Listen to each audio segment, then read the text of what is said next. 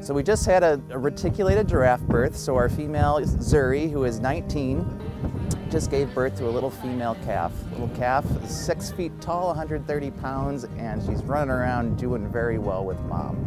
We bedded the stall heavily. Giraffes, when they're born with mom standing up, so that's a big 6-foot drop coming down. So she landed on a nice soft bed, and everything worked just as it should after that. So the little calf got standing, nursing as it should, nursing regularly. Mom's doing great, licking the calf. They bonded really well. So our calf appears to be extraordinarily strong and healthy.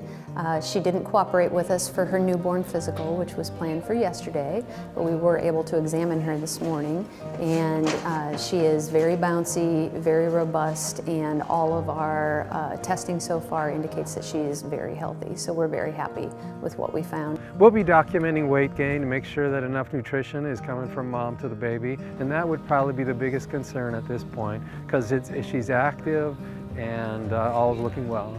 So for the zoo, it's a very important time because we're in the process of growing our giraffe barn, building a new giraffe barn that will have winter housing. So for this baby giraffe, she's going to grow up in a much better facility as we move forward.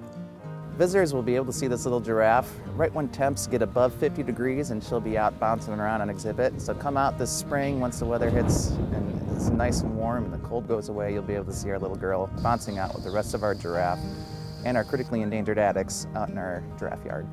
I'm just very relieved that this birth went as well as it did. We actually got to a point where we thought we were going to have to give her some assistance, and so we had everything ready and we were waiting to give her a hand, and then she ended up delivering the calf on her own. So it's a great relief that nature took its course and she was able to successfully not only give birth to this calf, but then bond with the calf and nurse the calf. So those are all great milestones, and I'm very relieved that I wasn't needed.